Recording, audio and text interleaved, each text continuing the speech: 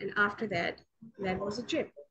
So when I entered in the gym, that was really top-notch gym, all glass walls, mirror walls there, music, full beat music, and you can hear Shakira and other, of course, in the music and that.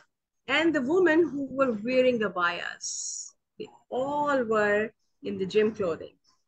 It was a scene for me, jaw-dropping scene for me, like a So Hollywood they come in movie. this whole outfit, right? Covered. You can't see what they got. They take all this off in the locker room and they got all their fancy gym clothing underneath the Oh yes, it was Lululemon or a whatever. Hollywood Yeah. thing. It was a Hollywood transition scene right there. And So I brilliant. was the one who was in the shabby t-shirt, long t-shirt coming towards me, my knees, and Yeah, yeah, and I yeah. was wearing denim, and I was like, seriously?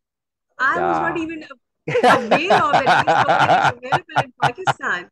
I love this. I absolutely And, love this and story. believe it or not, Cultural they were shock, right, Beena? You underwent some cultural shock, yes? oh yeah, oh it was a big shock for me.